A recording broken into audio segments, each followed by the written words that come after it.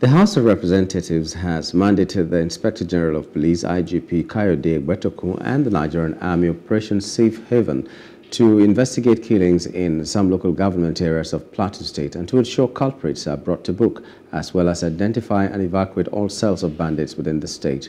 The mandate was reached following a motion of urgent public importance by Honorable Dachung Musa Bagos, representing Jos North South Federal Constituency of Plateau State.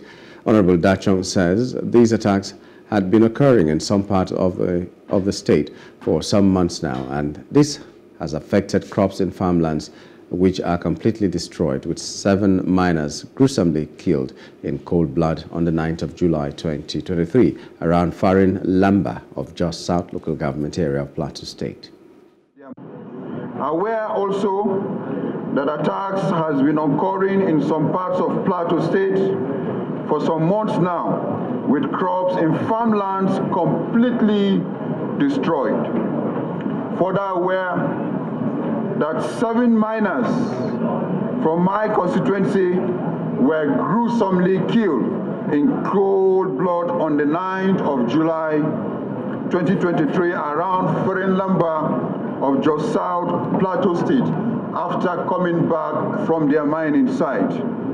Concerned that most of my people live in fear of the unknown due to insecurity and can no longer access their farmlands and their mining sites.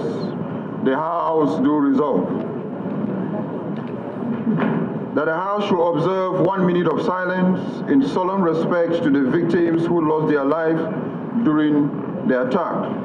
Mandate the Inspector General of Police to investigate and ensure culprits are prosecuted.